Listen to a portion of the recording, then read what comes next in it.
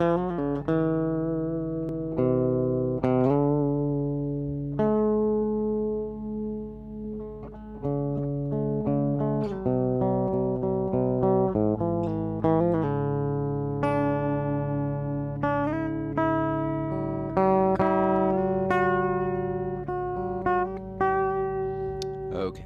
well, that was a little bit of a warm up. How you doing, Internet? This is Shelley, and we're just going with Shelley today. Um, so we wanted to do this video this morning um, and talk about Trans Awareness Week, which is this week, November 13th through the 19th. And so we have called up. This is a web page that the Gay and Lesbian Alliance Defense, something at GLAD put up, and our memory sometimes goes. But to start it off, this is brought to you by our sponsor, Estradiol, and her friend spironolactone. Oh, we have to laugh because this world is crazy. Anyway, so physically changes. We sweat a lot last night, and we woke up this morning to Tom Nicholas talking about George Orwell and Jordan B. Peterson, and that is something that immediately perked up our ears. And we thought about mental health, and we thought about our own journey, and we thought about the holidays and coming out and being able to have this wonderful gift, and feeling guilty as well because of the people who haven't been able to experience this feeling of alignment with their true identity. And we've tried for a long time to get to work this out in our mind, and due to our own circumstances growing up, we were ignorant of the science of gender and sexuality often, and we have said things in a past life that about hating the sin but loving the sinner, and we never really, deep down, we don't think we really believe that, right? But our brain was trying to work out ways to quiet our own internal issues, and cults and people in positions of authority are very good at using those things to turn people against other people. And so we wanted to talk about this today. That is Transgender Awareness Week, and we wanted especially to point out something in this article that we're gonna roll this up a little bit and see. And this is one of the things that stuck out to us, where they did a survey. Where was it?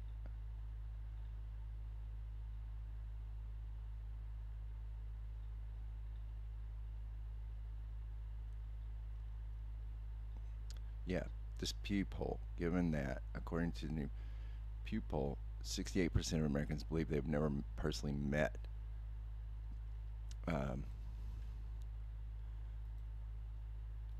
yeah, we'll kind of read this out, and it's highlighted there. According to a new Pew poll, 68% of Americans believe they have never personally met someone who is transgender. That means the majority of the public's education and awareness about this community has been informed by more than a century's worth of media, which has overwhelmingly misrepresented and mischaracterized who trans people are.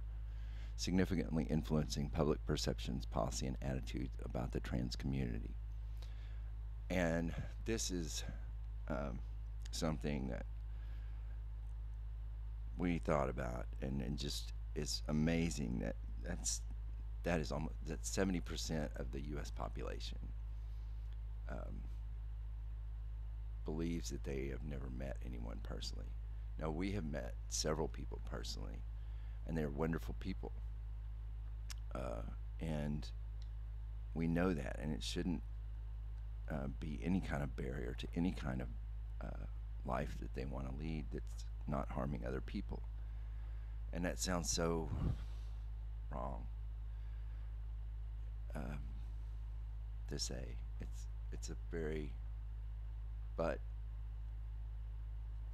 sort of the point that we wanted to make is that you do know people, you do know these people, but you just don't know them. And like if you had known us for most of our life, you would never have known that we were actually non-binary.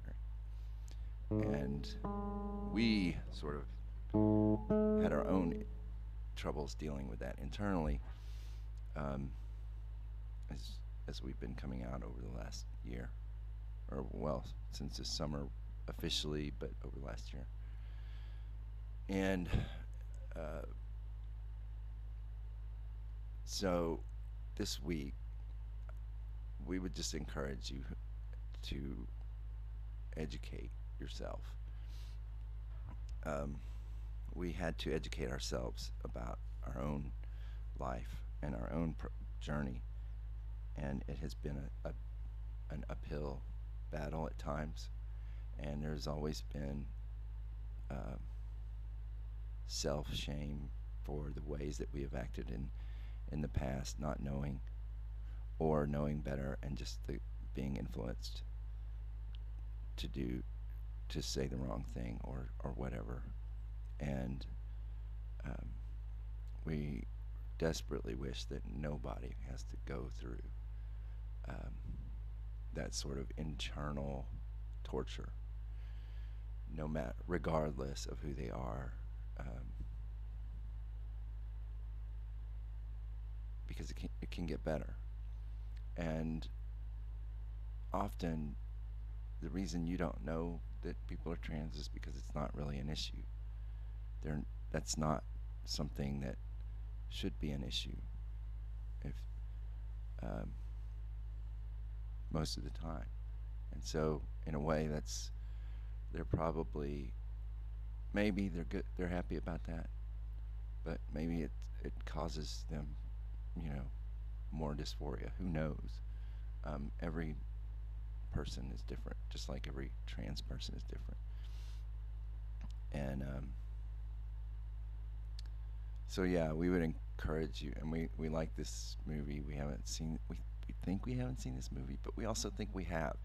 This summer, when we were experiencing dysphoria and several other related mental health issues and health issues, um, we watched a lot of content. We consumed a ton of content related to gender and sexuality issues, and talked to some very, very wise people who helped us um, to move into this area where we are now.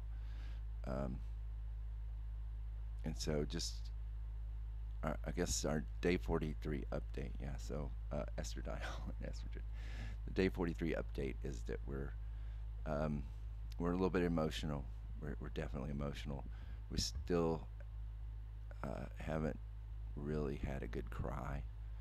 Um, but we think some of that is because we were in so much pain this summer, or leading up to this summer. We've been in so much pain over the last 5 years that uh, our our pain ducts are burned over, in a sense.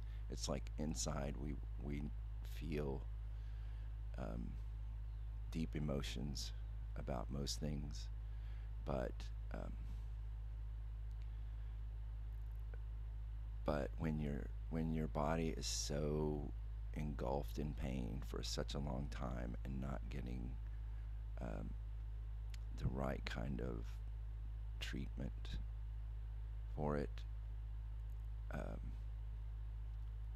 it's going to take some time for those things to grow back, and also it's going to take time for the hormones to work and everything. But um, we really do feel better, and we feel better about our life, and knowing that we're not a monster, which that sounds horrible. You know, that's the kind of stuff like the media. They talk about misrepresentations in the media, and one of the things that haunted us in the movie, in all the excuse, all of the Hannibal Lecter type movies and material, Buffalo Bill is in there, and the thing that haunted us was that the way that Buffalo Bill was written and was portrayed in the movies, the their gender dysphoria and their desire to transition is tied in and presented as it inextricably linked uh, to their criminal acts. And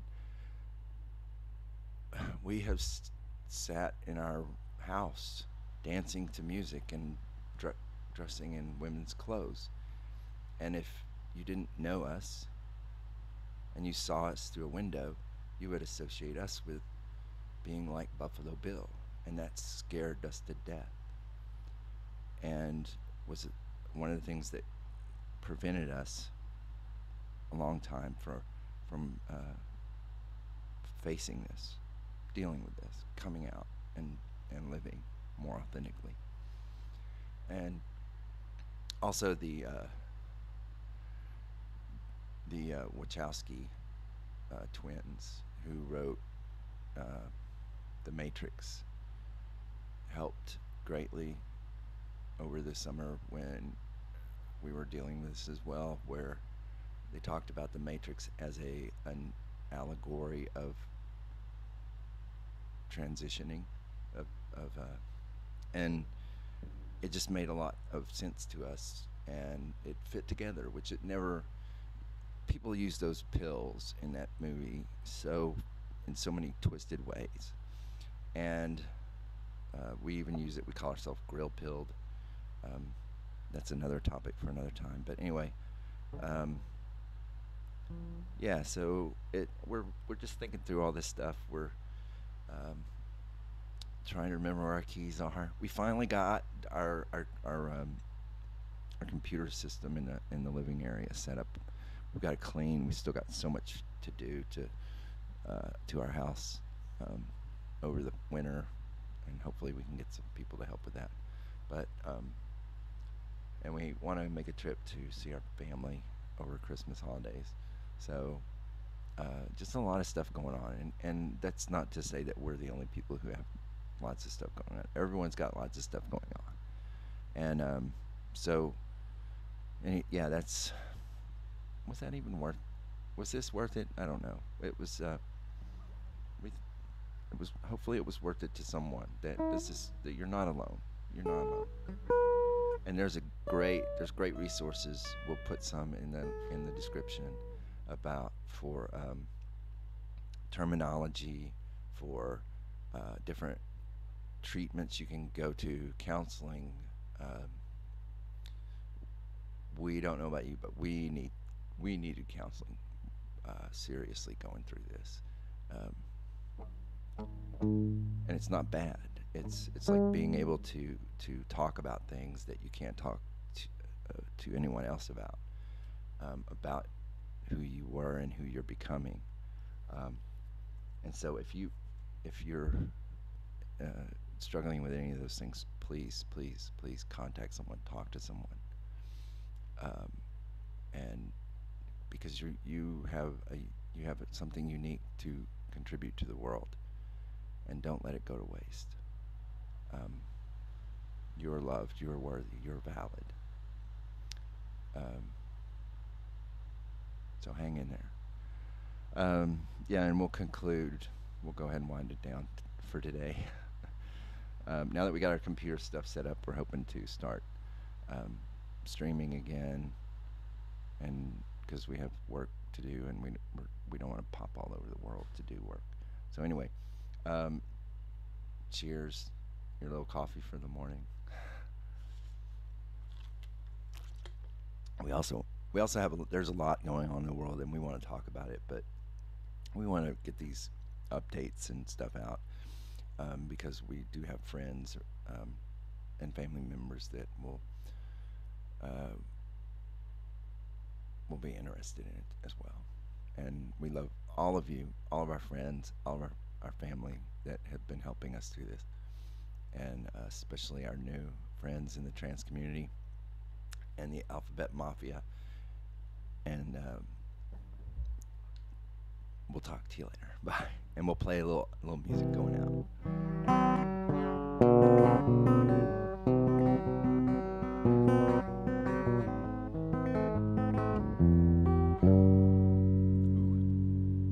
Take care.